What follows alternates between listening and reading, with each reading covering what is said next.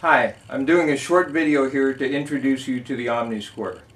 It's called Omni because it combines the functions of so many types of squares. First, it folds up and stores very compact in your tool bags or toolbox like this.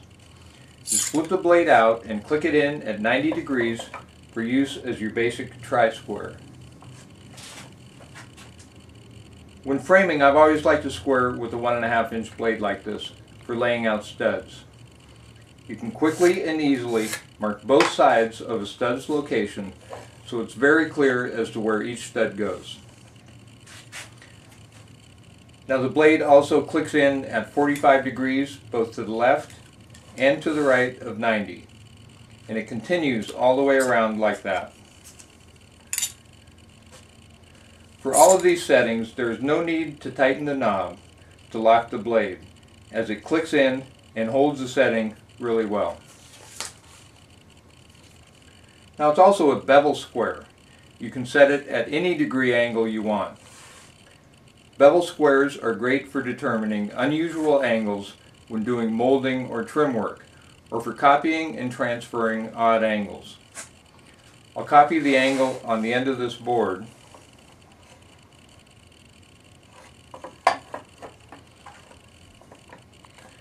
and then I scribe my line.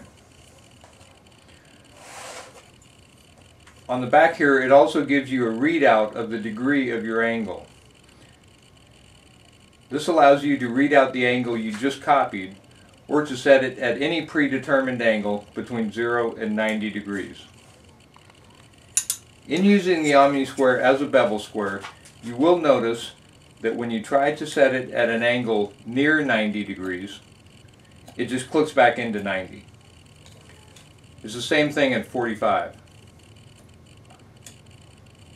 In these cases, just flip the blade around to the other end, which allows you to get those near 90 and near 45 degree angles.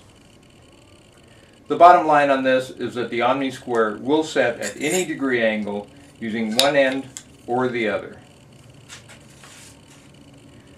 The next setting it has is as a combination square. The combination square is a great square. You can slide the blade to any depth setting and it maintains 90 degrees. If I want to rip a board at say 2 inches, I set the blade at 2 inches on the lower scale. And I scribe my line.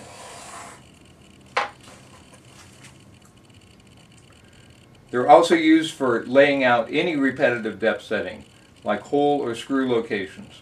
You'll find many uses for the combination square setting. An interesting setting also is as a T-square. Just set the blade anywhere midway like this and flip it over. I often keep it like this when I'm mainly just marking 90 degree angles.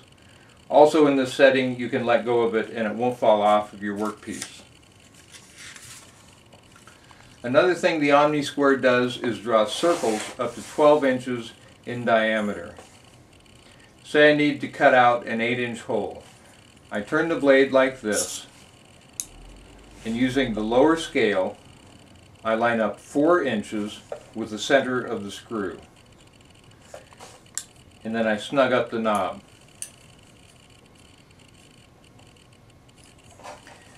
Then using the screw end as an axis, I draw my circle.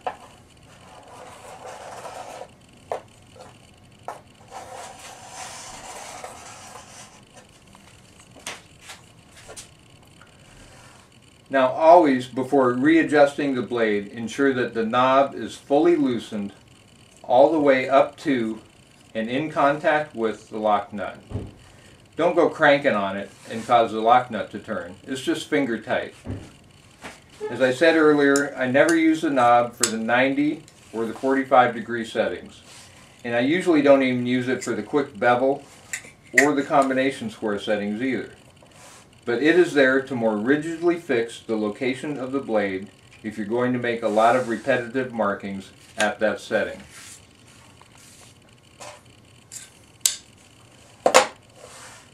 Now the blade and the stock are anodized aluminum. and the fasteners are stainless steel, so there is nothing to rust. The inch markings are die cut, and then they're highlighted with an enamel paint. It is accurate, it's quality made in the USA, and it has a patent pending. So the OmniSquare is a 90-degree tri-square. It's a 45 and a 135-degree square. It's a bevel square with angled degree readout. It's a combination square. It's a T-square.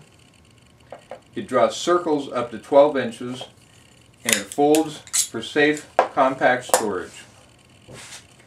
It is both more compact than any other square, and it has more uses than any other square I've seen.